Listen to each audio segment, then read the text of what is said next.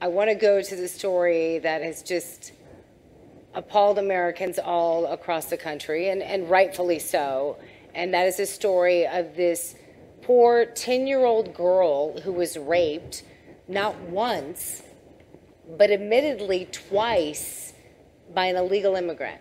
And while the Biden administration and the left are focusing on the fact that the girl had to cross state lines to get an abortion, what it failed to highlight that this wouldn't have happened to begin with had this illegal immigrant not been allowed to enter our country illegally. Never mind the fact that we're seeing a record number of illegal immigrants cross into our borders since Biden took office. Now Biden is telling ICE, in fact, we mentioned this the other day on the program, that it's their job now to help illegals get access to abortions if they need it. So, Morgan, why was there no outrage from Dems on the legal status, again, of this he admitted to raping this 10-year-old girl, not once, but twice, a baby herself? Yeah, I mean, it's simple. They support illegal immigration. And if you look at New York City, it got struck down by the New York Supreme Court, but they were trying to allow illegal immigrants to vote in their local elections. And so the differences between the two sides on immigration in America today are crazy. Now, I have a really good view on this that I like from Blake Masters. He's running for Senate in Arizona, and I was at the debate last night in the primary, and he had a good quip of, if your first interaction with our nation is to break our laws and then expect us to want to welcome you into society and trust you to then follow laws or be a good citizen one day, then I really have some trust issues there, and I don't really want to do that with you. Most Americans believe that too. So I think that's the same. If they're going to be disregarding basic laws when they're first entering and trying to enter the American dream like the left is claiming they're trying to do, then we have some serious problems here.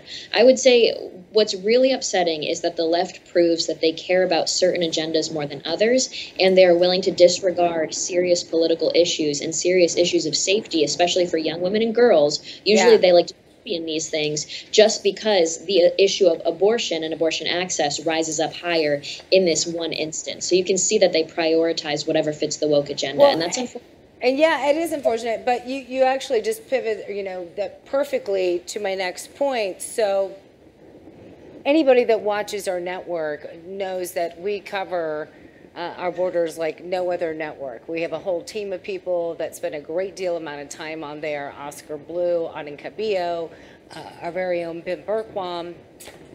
And we all know from their live reports, human trafficking is a huge issue when it comes to this topic. And it would seem that this would be an area where Dems and Republicans could try to find some common ground, but that's not what happened when Texas Congressman Chip Roy pushed a measure to increase penalties for child sex traffickers that he says Judiciary Committee Democrats unanimously rejected. Take a listen. I mean, as a father of two, as a former prosecutor, it defies all belief, all common sense, that you would say that someone who traffics a child in the sex industry actually puts a child into that environment for that child to be sexually abused, that individual should not have a minimum sentence of 15 years. I don't think there is a prison, a hole underneath a prison deep enough to throw that individual. Yeah, so this was Congressman Roy's amendment. It calls for a minimum of 15 years to life for anyone convicted of sex trafficking. Now, the committee did, however, pass H.R. 7566, yes, it's a mouthful, which increases the maximum penalty for committing sex trafficking within a school zone or on the premises or within 1,000 feet of school-sponsored activities. But why, Melissa, why on earth would Democrats oppose this? This would seem like something we could all say, yeah, this is a good thing. The only thing I can think of is that they just don't want to give any big wins to anyone that's a Republican. That's it. I mean, there really is no logical reason for this.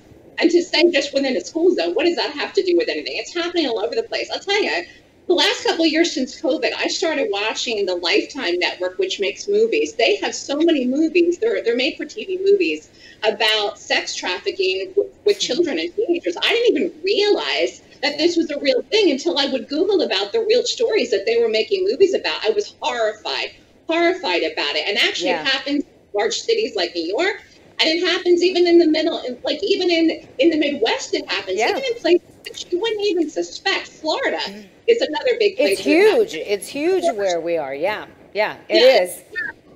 I live in Charlotte, North Carolina, and we have a major airport. 77 and 85. We're not far from Atlanta, and I was recently at an event with the Safe House Project, and they were talking about the prevalence of sex trafficking, and it doesn't look like how you think it does. I mean, there are so many young people are sex trafficked, and they're doing it through social media.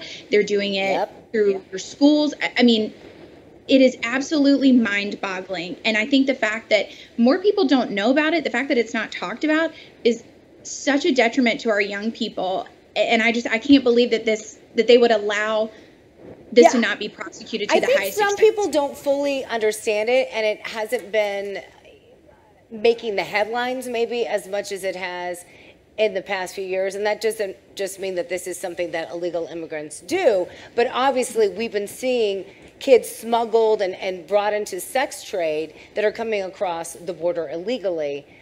So that's obviously an issue, right, Morgan? I mean, you hear about it more so, I would say more in the last few years. Yeah, actually, this reminds me, a couple weeks ago, I was down in McAllen, right at the border in Texas, speaking at the Hidalgo County GOP's dinner. And I got to sit with Myra Flores, who just got elected to be the congresswoman of the region. And she legally, when she was young, I think 6 or so, her family legally immigrated from Mexico.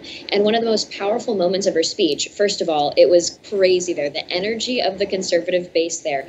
Did you know this? Her HQ for her campaign was at her pastor's office in the church. And that just was such a testament to how involved her community was. This was truly a community effort.